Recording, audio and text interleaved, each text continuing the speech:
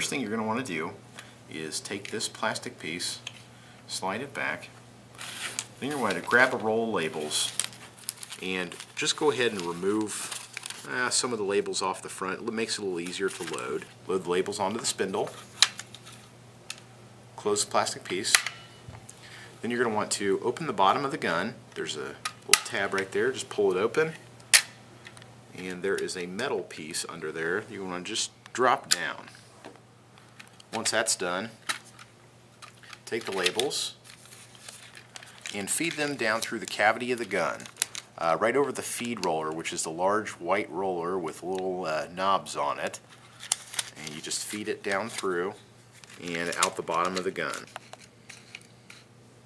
Once it's out the bottom of the gun, take your tape and put it right over this metal plate here. Pull it back, push the metal plate up, and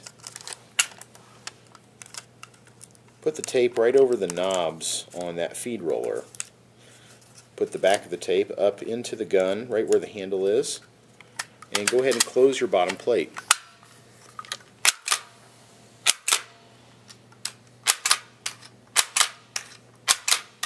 And now you're printing labels.